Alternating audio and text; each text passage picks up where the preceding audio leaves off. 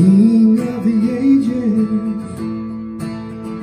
just and true are your ways. You alone are worthy to be praised. Who will I fear you and give glory to your name? You alone, Almighty, you have done great things. Righteousness revealed, your power and love revealed. You are marvelous, marvelous, marvelous, oh God, great is your name. King of the ages, just and true are your ways. You alone are worthy, worthy of our praise. Who will I fear you and bring glory to your name? You alone, Almighty, you have done great things. Righteousness revealed, your power and love revealed. You are marvelous, marvelous, marvelous, oh God, great is your name. Marvelous, you are marvelous, marvelous, oh God, great is your name. Great is your name, great is your name, Jesus, holy is your name.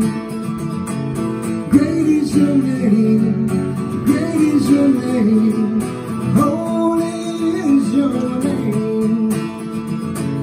Great is your name, great is your name, holy is your name.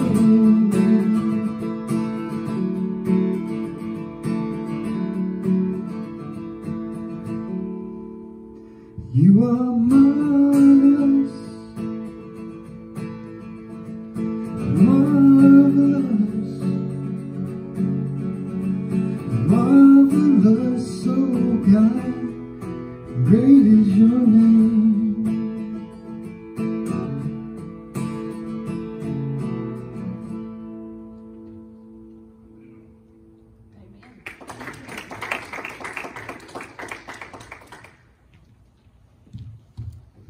Thank you, Jimmy.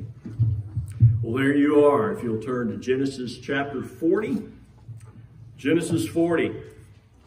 I was supposed to be in Sequoia National Park this morning.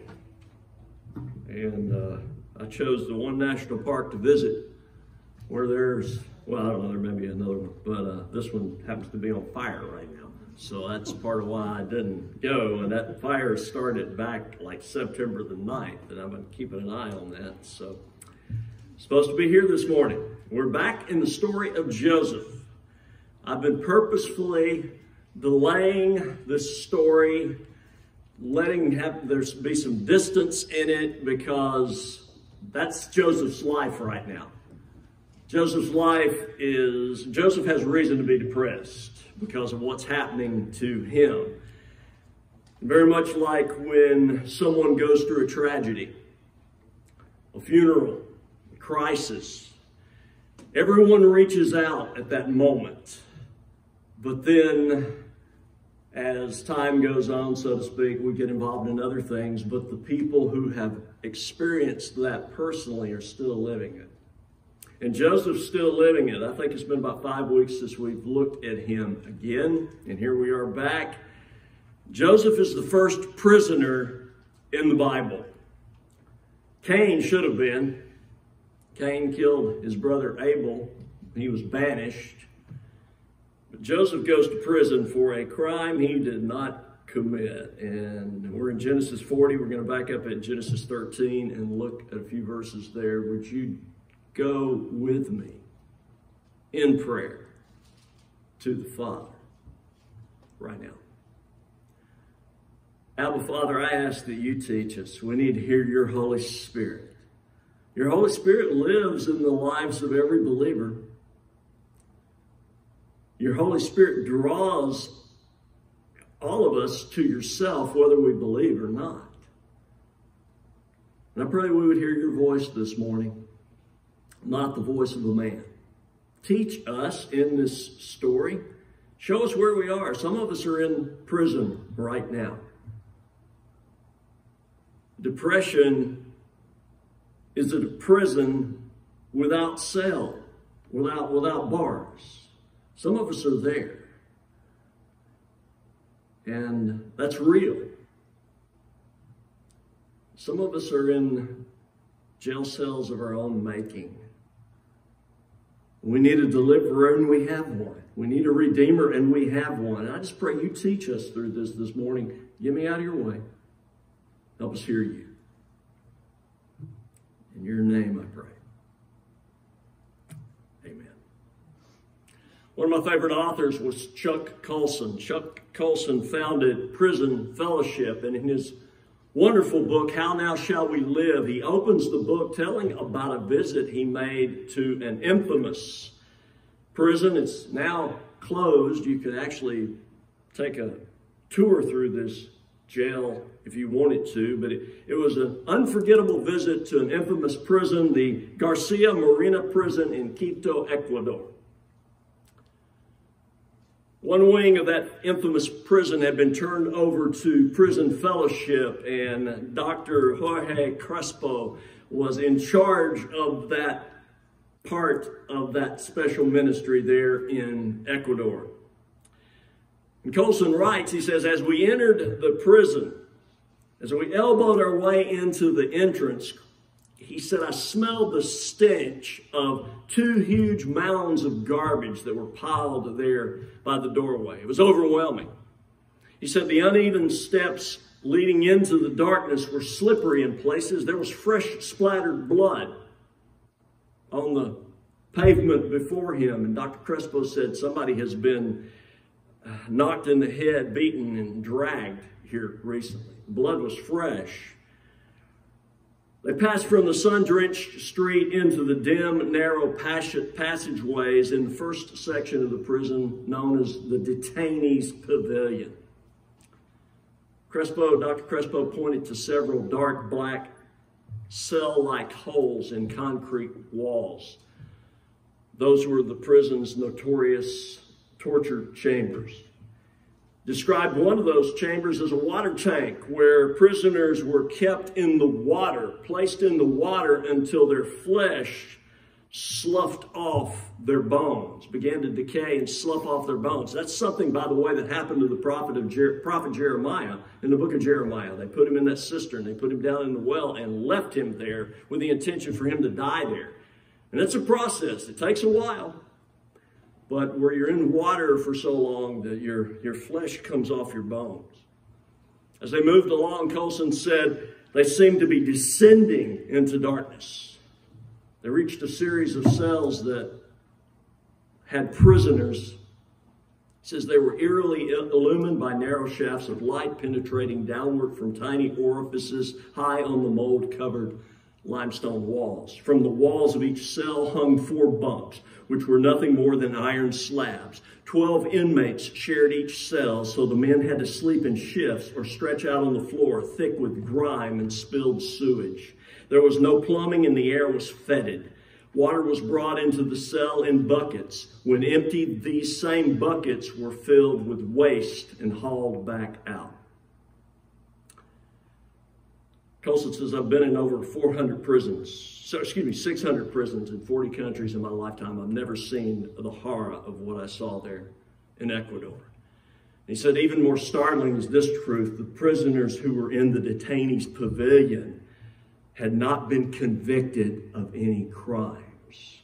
They were still waiting to have their day in court, and some of them waited 4 to 5 years before that day ever arrived.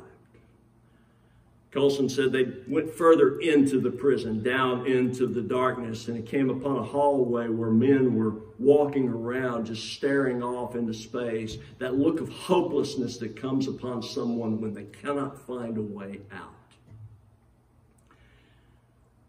Finally, Dr. Crespo turned to Colson and said, hey, we're finally here. We're at cell block C. He couldn't wait for him to see the part of the prison that had been turned over to prison fellowship. Colson describes it this way. He says, a huge triple-tiered cell block appeared before them. At the far end of the corridor was what looked like an altar with a huge cross silhouetted against brightly painted concrete wall. Gathered in an open area before the altar were more than 200 inmates who rose out of their seats and started applauding. Some were playing guitar. All of them were glowing with joy and enthusiasm. And within seconds, Colson says, they were surrounded by prisoners who would embrace them and hug them like long-lost brothers. Colson was told that in Pavilion C, volunteers and inmate leaders provided rigorous instruction in Christian training and discipleship to the other inmates who were freshly brought in from some of these other horrible parts of the prison. Regular worship services were led by a variety of priests and ministers. Colson writes, he says, this was a holy community, a church like none I had ever seen before. You might think it's odd to find a church in a calaboose, God's house in the Hooskow.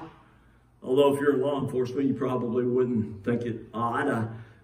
When I was pastor of the church there in Fort Davis, Texas, at one time I had 3 sheriffs in my congregation, in the congregation there, and I guess they were closely watching me in that area. I don't know. We had 3 counties, and 2 of the 3 sheriffs from those counties were there, and one of the sheriffs, a dear friend of mine, but he referred to this type thing right here as jailhouse religion, where the inmates come in and they get right with God and go through an experience. And yet what is being described here by Colson is real, is genuine. He says that this was a church like I had never experienced before. And as we look into Joseph's story now, Bible prisoner number 1, Joseph, we're about to see this man who had been falsely accused by his owner's wife, Potiphar's wife. That's what got him in the Egyptian jail. But he had also been betrayed by his brothers, thrown into a pit, sold into slavery. Joseph found himself in a place called the Cathedral of the inner cell. Some of you know this place. You may be like, I've never identified it as that. You've lived here. You've spent some time here. The Cathedral of the inner cell. Going back to chapter 39, verse 20, it says, Joseph's master took him and put him in prison, the place where the king's prisoners were confined. If you go over to verse 15 of chapter 40, it describes it, Joseph saying, I've done nothing to deserve being put in this dungeon. So Joseph is not in a very pleasant place. Be careful that you don't sanitize this. It probably had more in common with the prison in Quito, Ecuador than our modern prisons. The concept of innocent until proven guilty was as far into these people as pyramids on the Coosa River.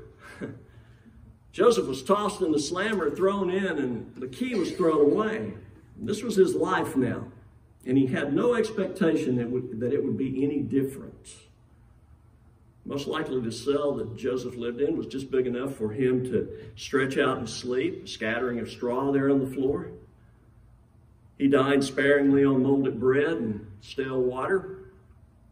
It's interesting, sometimes another part of the Bible will cast light on the passage you're looking at, and the Psalms do that. In Psalm 105, 17 and 18, it says, "And God sent a man before them, Joseph, sent as a slave, sold as a slave. They bruised his feet with shackles. His neck was put in irons." Genesis does not reveal those two little details right there. Till he became a trustee in that prison, he remained in his cell 24/7. No indoor plumbing, no 2-hour rec time out in the yard, no party throwing wardens, no prison bands of wailing, no jailhouse rock, just the cathedral of the inner cell. How can this be? How is it possible to build an altar in Alcatraz? How is it possible to build faith in Folsom? How is it possible to praise in Sing Sing? I can tell you how. Back in chapter 39, verse 20, 21. "But while Joseph was there in the prison, the Lord was with him. He showed him kindness and granted him favor in the eyes of the prison warden." Now, last time we looked at Joseph, the fact was established that the Lord was with Joseph, and this is also reciprocal because Joseph was with the Lord. Joseph was trusting in God during this time. The Lord was with Joseph. Joseph was with the Lord, and in his little 5x8 hovel, because of these two facts working together, that 5x8 hovel became the cathedral of the inner cell. And the first thing we discover about this special place, this unique sanctuary of worship, is this: God is served there. God is served there. Verse 22. "So the warden put Joseph in charge of all those held in the prison, and he was made responsible for all that was done there." Because God was with Joseph, the warden saw something in Joseph, the way he went about doing his chores, the way he lived his life there. He took note of Joseph, and he put him in charge of all the other prisoners. Joseph's response to being in lockup was so remarkable. It got the warden's attention. Last verse of chapter 39, "The warden paid no attention to anything under Joseph's care because the Lord was with Joseph and gave him success in whatever he did." Joseph was put in charge of the welfare of all the other inmates. He rose to the top. Judging by all the other occasions where Joseph rose to the top, Pyramid Penitentiary improved greatly. I imagine the evening gruel actually tasted like soup. A few more straws were added to everybody's mattress. Fresh Nile water was hauled in daily, and the infirmary was actually instructed and challenged to care for the patients for a change. Of course, all that's subject to speculation, but again, the Word of God tells us that every time Joseph was placed in charge of something, the Lord was with Joseph and gave success. Things got good, as good as he can be, in a prison. He served God as he was in prison. Chapter 40 begins this way: "Sometime later." We don't know just how much time has passed in Joseph's life. I think he's now in his mid to late 20s. You really couldn't call him little Joe anymore. Young adult. "Sometime later, the cupbearer and the baker of the king of Egypt offended their master, the king of Egypt." They offended Pharaoh. The verb means to sin, to miss the mark. They sinned against Pharaoh. They did something to tick him off. Pharaoh was angry with his two officers, the chief cupbearer and the chief baker, and he put them in custody in the house of the captain of the guard in the same prison where Joseph was confined. I don't know, maybe the baker burnt the biscuits one time too many. And maybe the cupbearer who was there, his number one job was to taste the wine before Pharaoh did, lest somebody try to poison the wine and get rid of Pharaoh. Maybe he allowed Pharaoh to get hold of some tainted wine and it gave the old boy dysentery. I don't know, but something ticked Pharaoh off, and he threw these two men who worked for him, threw them in prison. Same prison where Joseph was confined. Verse 4, the captain of the guard assigned them to Joseph, and he attended them. Little does Joseph know. Little does Joseph realize that God will use this assignment to bring his servant closer to his dream. Remember, way back at the start of this story, Joseph had dreams. Joseph had dreams that kind of insinuated that he was going to be important in his family, and the rest of his family were going to look to him for guidance and help. Joseph's a step closer to his dream, and he doesn't quite know this yet. That's the thing, when you're walking through your own story, you can't see what's about to take place. You don't put it all together until you look back at faith. Sometimes it's 2020. You're like, oh, well, I see that now. All Joseph knows at this moment is this: while he whiles his days away in the cathedral of the inner cell, he will look for opportunities to serve God. It's as if Joseph understood the words of Jesus before Jesus spoke them. Whatever you do for the least of these, you do for me. In serving his fellow chain gang members, Joseph is serving God. So these two fellows are tossed into the prison, and Joseph's put in charge of them. The latter part of verse 5 says, and after they had been in custody for some time, there it is again, some time. And we're not talking about a fast-moving story here.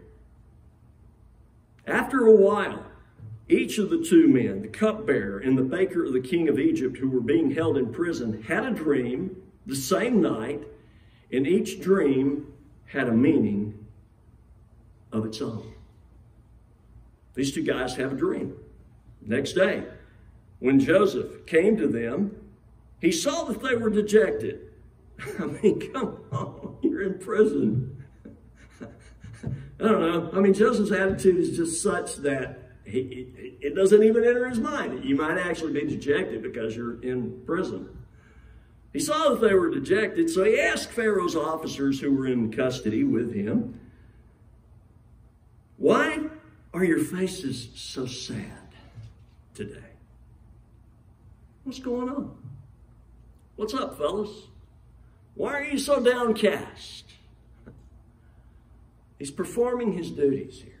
Now, if you had gone to the manual of operations for how to run a prison, Joseph's task was just to serve, to take care of the other prisoners. Bring them their breakfast, bring them their food, do the normal prison things that need to be done. There's nothing in that manual that says you take care of their emotional needs as well, or you take care of their spiritual needs. But yet, in spite of the bars, in spite of the chains, in spite of the unpleasant conditions that constantly surrounded Joseph, that could have been used by him as an excuse not to serve God, Joseph served God. He served his Lord. I just want to pause right here and ask, what inner cell contains you today? What bars of circumstance do you use to excuse yourself right now from service to God? See, some jail bars are real, some are imaginary. Which are yours? I mean, what's the bars for you? Do you think, well, I'm just too old? Age has become a factor. I'm physically limited. I can't.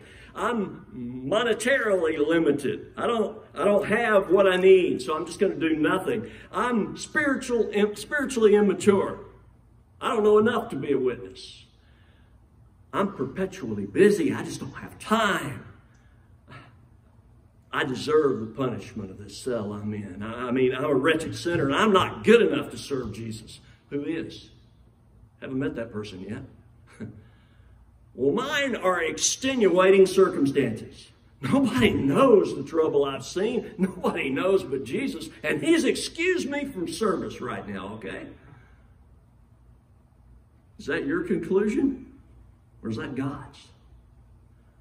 Regardless of who, regardless of where, regardless of how long, in the cathedral of the inner cell, God is going to be served regardless. Not only is God served in the cathedral of the inner cell, God is glorified there. After Joseph had asked the question, what's wrong with you guys? What's with the downcast look? They answered, we both had dreams, but there is no one to interpret them. If we'd had these dreams out there, we could go find an interpreter, hire an interpreter, tell him our dream, and we would know what was going on. But we'd had these dreams in prison. We've got no one to interpret them. Then Joseph said to them, what do you think he's going to say? I mean, he could say, you had dreams? I'm a dreamer too. I was one time called the Lord of Dreams. That's how much I dreamed. That's what you would expect him to say. But that's not what he says. You might think he'd say, well, tell me your dreams and I can interpret them for you. Again, that's not how Joseph started out. Instead, he uses this opportunity to glorify God. Joseph said to them, do not interpretations belong to God? He's the one that can tell you what your dream means. Do not interpretations belong to God? Tell me your dreams. He gives God the credit before he even offers to hear their dreams. Good job, Joseph. He gives God the glory due only to his name before he exercises the gift given to him by God himself. As if to say, fellas, without God, I don't know a daydream from a nightmare. But with God's help, I can interpret your dreams. Tell me your dreams. It is easy to say, to God be the glory. We just sang that this morning. It's easy to sing that, to say that when you have your freedom, your prosperity, your health, and your blessings. But when all those things have been taken away, stripped away, especially due to no contribution of your own, that becomes a hard thing to say and to mean. Yet Joseph was able to do so because he had allowed God to turn his cell into a cathedral. Because he had invited God to turn the cooler into a place of fervent worship. Glory to God. Tell me your dreams. So the chief cupbearer said, well, in my dream, I saw a vine in front of me, and on the vine were 3 branches. As soon as it budded, it blossomed, and its clusters ripened into grapes. Pharaoh's cup was in my hand, and I took the grapes, squeezed them into Pharaoh's cup, and put the cup in his hand. Well, this is what it means, Joseph said to him. The 3 branches are 3 days. Within 3 days, Pharaoh will lift up your head and restore you to your position, and you will put Pharaoh's cup in his hand, just as you used to do when you were his cupbearer. Joseph interprets the dreams, but notice right in the middle of his interpretation, notice again what he does. He says, but when all goes well with you, verse 14, but when all goes well with you, as I just prophesied and told you it would, as when all goes well with you, remember me and show me kindness. Mention me to Pharaoh and get me out of this prison, okay? For I was forcibly carried off from the land of the Hebrews, and even here I have done nothing to deserve being put in this dungeon. Remember me. And again, he's glorifying God here. Know what he did not say. He did not say, if all goes well with you, if this goes like I just told you it would. He says, when all goes well with you. That, my friends, is faith in God. Faith that the gift that God has given you is from him and it's not of your own making. Faith that when God gives a dream, he always makes that dream of faith come true. And when that dream comes true, Joseph says, remember me. And although he has greatly grown in his faith here in the cathedral of the inner cell, he knows that God's future plans for him do not dictate that he live the rest of his life there. And he's thinking maybe the opportunity to minister to this one who has Pharaoh's ear might be what God uses to get me out. Well, that was a good interpretation. That had, boy, the chief cupbearer was like, yeah, that sounds good. I like the way he interpreted that dream. So when the chief baker saw that Joseph had given a favorable report, had given a favorable dream, he said to Joseph, I too had a dream. On my head were 3 baskets of bread. In the top basket were all kinds of baked goods for Pharaoh, but the birds were eating them out of the basket on my head. Well, this is what it means, Joseph said. The 3 baskets are 3 days. Within 3 days, Pharaoh will lift off your head and hang you on a tree, and the birds will eat away your flesh. That wasn't as encouraging as the other one. Verse 20. Now the 3rd day was Pharaoh's birthday. Happy birthday to him. And he gave a feast for all his officials.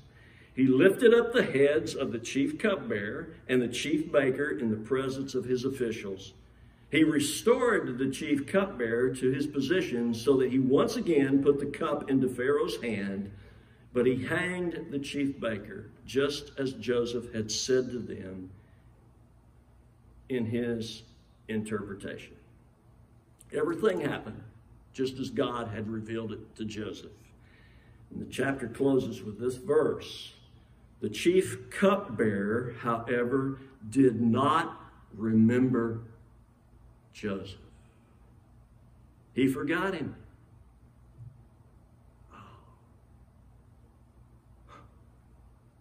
Sometime, some more time, forgotten. And the next chapter tells us when 2 full years had passed. 2 more years. That's how long it'll be before the cupbearer will remember Joseph. Wow. Don't you just imagine that when he had given that word to the cupbearer and when he said, when all goes well with you, don't you just imagine Joseph's hopes rose a little bit? I mean, hope. Hope's a powerful thing. When you lose it, look out. Don't lose it. Pray and ask God to give you some more. We all need hope. I can imagine his hopes were up. He had served God. He had glorified God. Surely God would vindicate his servant at last. He was waiting. I would have been. Yet as day turned into week, turned into month, turned into years, turned into 2 years, Joseph continued to find himself in the cathedral of the inner cell. For the next 24 months, he served God there. For the next 730 days, he glorified God there. For the next 17,520 hours, God was experienced there. A someone forgot Joseph in prison, but never once, not even for a single second, did the someone forget him. The someone. Someone may have forgotten you, but never for a moment has the someone, the ultimate someone, God, the creator of this universe, the creator of you, the one who loves you fiercely, never for a single moment has he misplaced you. Has he gone, oh, I forgot where he was. Wow, I need to do something about him, about her. Someone who really matters knew where Joseph was. The Lord was with Joseph, and Joseph was with the Lord. And I don't know, perhaps it was in Joseph's final 2 years of that time in the cathedral of the inner cell that Joseph experienced God the most. His relationship with God deepened to a whole new level. His ever-increasing awe in the presence and goodness of God made Joseph penitent before his Creator and the lover of his soul. And that little 5x8 cell would forevermore be looked upon by Joseph as the grandest place in all of Egypt. I don't know. I just imagine as Joseph's story continues, We know eventually he gets out and is put in charge. I can imagine that he would return often to that little cell down below.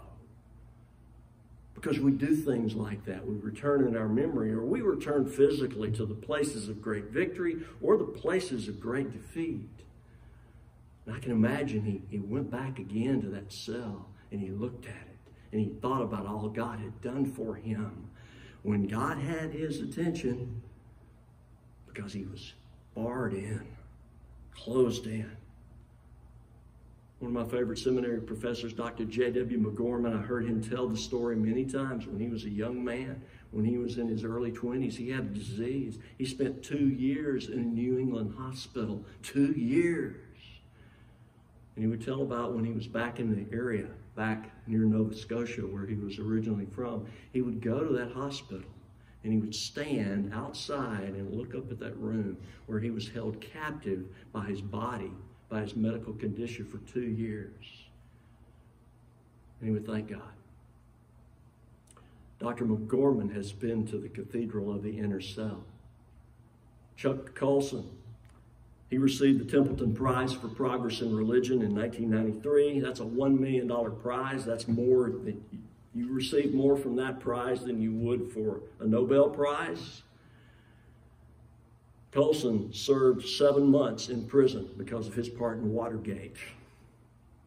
He was known as the scandal's hatchet man. It was in prison that Chuck Colson found Jesus. His conversion led him to founding Prison Fellowship. And when Chuck Colson received that award in 1993, he said, out of tragedy and adversity come great blessings. I shudder to think of what I would have been if I had not gone to prison. I would say Chuck Colson has been to the Cathedral of the Inner Cell. And I will submit, I submitted it 20 years ago when this message was first preached. I know it a little better now. Every person will at one time or another find yourself in this inner cell. And your reaction through this time, as difficult as it may be, it will be a cell for you. It'll squeeze the life out of you.